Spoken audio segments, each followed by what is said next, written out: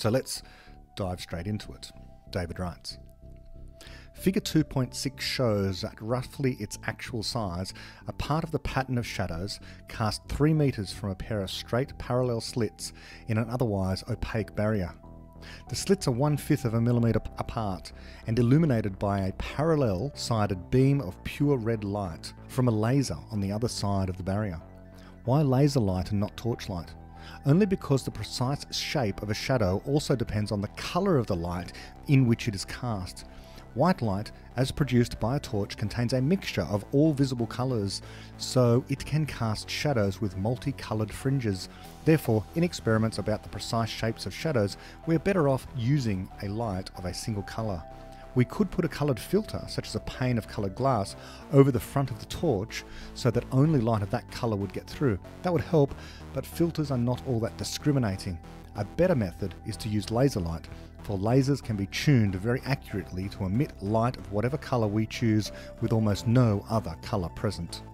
If light travelled in straight lines, the pattern in figure 2.6 would consist simply of a pair of bright bands 1/5 of a millimetre apart, too close to distinguish on this scale, with sharp edges and with the rest of the screen in shadow. But in reality, the light bends in such a way as to make many bright bands and dark bands and no sharp edges at all. If the slits are moved sideways, so long as they remain within the laser beam, the pattern also moves by the same amount. In this respect, it behaves exactly like an ordinary, large-scale shadow. Now, what sort of shadow is cast if we cut a second identical pair of slits in the barrier, interleaved with the existing pair, so that we have 4 slits at intervals of 1/10 of a millimetre? We might expect the pattern to look almost exactly like figure 2.6. After all, the first pair of slits, by itself, casts the shadow in figure 2.6, and as I have just said, the second pair by itself would cast the same pattern, shifted about 1/10 of a millimetre to the side, in almost the same place. We even know that light beams normally pass through each other unaffected, so the 2 pairs of slits together should give essentially the same pattern again, though twice as bright and slightly more blurred. In reality though, what happens is nothing like that. The real shadow of a barrier with 4 straight parallel slits is shown in figure 2.7a. For comparison, I have repeated below it the illustration of the 2-slit pattern, figure 2.7b. Clearly, the 4-slit shadow is not a combination of 2 slightly displaced 2-slit shadows, but has a new and more complicated pattern. In this pattern, there are places such as the point marked X, which are dark on the 4-slit pattern, but bright on the 2-slit pattern. These places were bright when there were 2 slits in the barrier, but went dark when we cut a second pair of slits for the light to pass through. Opening those slits has interfered with the light that was previously arriving at X. So adding 2 more light sources darkens the point at X. Removing them illuminates it again. Pausing there, just my reflection. Now, at this point, I still recall, to some extent, the excitement of reading that. Even though I didn't know the explanation yet, I'd read that sort of thing before, but probably not quite as well explained exactly what the problem was. But this idea that if you open up more places for the light to come through, you actually decrease the amount of light on the screen. There's more shadows, even though you've got more light sources. You had previously 2 places for the light to come through, and you had a certain pattern of light and dark, and then you open up more places for the light to go through, more gaps, more slits, and you actually decrease the amount of light. You actually increase the number of shadows. This seems bizarre. It's like opening up more places for the light to get through darkens the screen. So this is really mysterious. And I don't know exactly what my psychology was back at the time of reading this, but I guess it might have been something like, I'm about to be given another confusing account of what's going on here. I'm not going to understand this. I've read about this before. I've even conducted this experiment myself before, and I've had lecturers tell me about, the results of the experiment and what it could mean, and I haven't understood anything about what's going on. So I guess my hopes were pretty low for being given a realistic account, a clear account, a logical account that I would be able to actually explain to other people. After all, that's a measure of whether or not you understand something. If you can actually explain it to someone else such that they then walk away nodding their head and going, oh, now I also get it, then that means to some extent that you understand it. At the very least, you've convinced yourself you understand it, even if you might have some misconceptions. Okay, so backtracking a little bit and reading on. David wrote, "These places were bright when there were 2 slits in the barrier, but went dark when we cut a second pair of slits for the light to pass through. Opening those slits has interfered with the light that was previously arriving at X. So adding 2 more light sources darkens the point at X. Removing them illuminates it again. How? One might imagine 2 photons heading towards X and bouncing off each other, like billiard balls. Either photon alone would have hit X, but the 2 together interfere with each other so that they both end up elsewhere. I shall show in a moment that this explanation cannot be true. Nevertheless, the basic idea of it is inescapable. Something must be coming through that second pair of slits to prevent the light from the first pair from reaching X. But what? We can find out with the help of some further experiments. First, the 4-slit pattern of Figure 2.7a appears only if all 4 slits are illuminated by the laser beam. If only 2 of them are illuminated, a 2-slit pattern appears. If 3 are illuminated, a 3-slit pattern appears, which looks different again.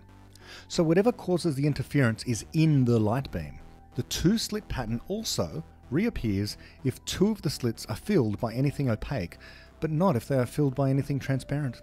In other words, the interfering entity is obstructed by anything that obstructs light, even something as insubstantial as fog, but it can penetrate anything that allows light to pass, even something as impenetrable to matter as diamond.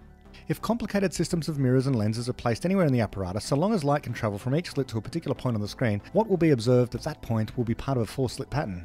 If light from only 2 slits can reach a particular point, part of a 2-slit pattern will be observed there, and so on. So, whatever causes interference behaves like light. Just pausing there.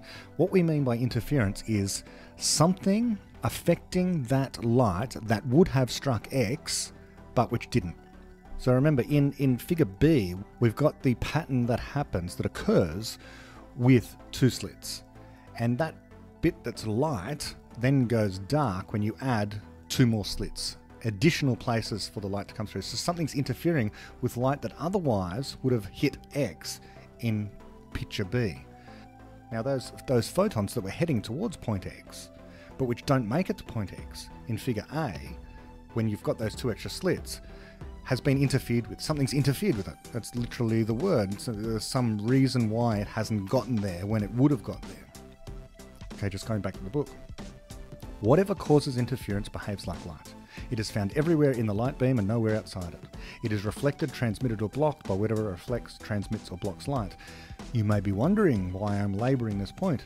Surely it is obvious that it is light. That is, what interferes with photons from each slit is photons from the other slits. But you may be inclined to doubt the obvious after the next experiment. The denouement of the series. What should we expect to happen when these experiments are performed with only 1 photon at a time? For instance, suppose that our torch is moved so far away that only 1 photon per day is falling on the screen. What will our frog observing from the screen see? If it is true that what interferes with each photon is other photons, then shouldn't the interference be lessened when the photons are very sparse? Should it not cease altogether when there is only 1 photon passing through the apparatus at any one time? We might still expect penumbras, since a photon might be capable of changing course when passing through a slit, perhaps by striking a glancing blow at the edge. But what we surely could not observe is any place on the screen, such as X, that receives photons when 2 slits are open, but which goes dark when 2 more are opened. Yet that is exactly what we do observe. However sparse the photons are, the shadow pattern remains the same. Even when the experiment is done, 1 photon at a time, none of them is ever observed to arrive at X when all 4 slits are open.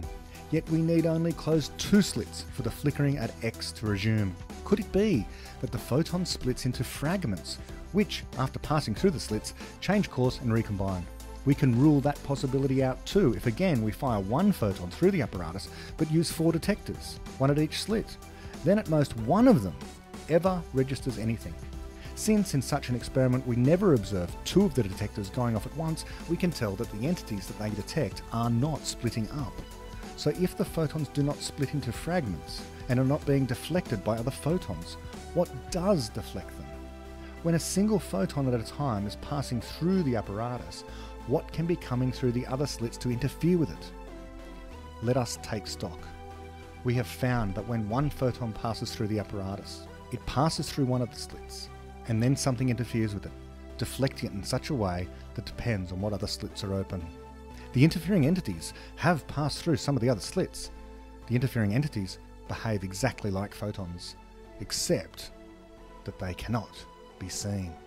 Pausing there, just my reflection, just a psychological reflection. So I think at this point, this is where the sense of vertigo really begins to happen. It's you're recognizing that David is offering for you, served up on a platter, the explanation. There are photons there that you can't see. Now, at this point, you don't understand the full explanation, but you're getting a hint of it. So everything can be understood at this point. Everything is logical, realistic. It makes sense. You're not having the wool pulled over your eyes. At no point, at least for me, do I have questions and go, but wait, what about? Because he's answering any of the objections I might have raised. If you have any objections throughout this, please write a question in the comments, because I like to talk about this stuff. It's very interesting to try and clarify if you're not too sure. Let's keep going. David writes, I shall now start calling the interfering entities photons. That is what they are, though for the moment it does appear that photons come in two sorts, which I shall temporarily call tangible photons and shadow photons. Tangible photons are the ones we can see or detect with instruments, whereas the shadow photons are intangible, invisible, detectable only indirectly through their interference effects on the tangible photons. Later, we shall see that there is no intrinsic difference between the tangible and shadow photons.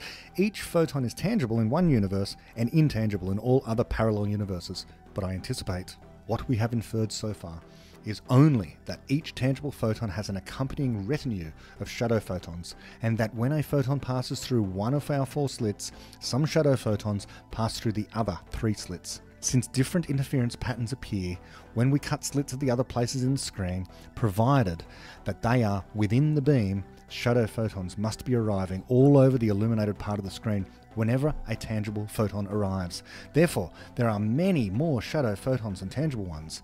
How many? Experiments cannot put an upper bound on the number, but they do set a rough lower bound.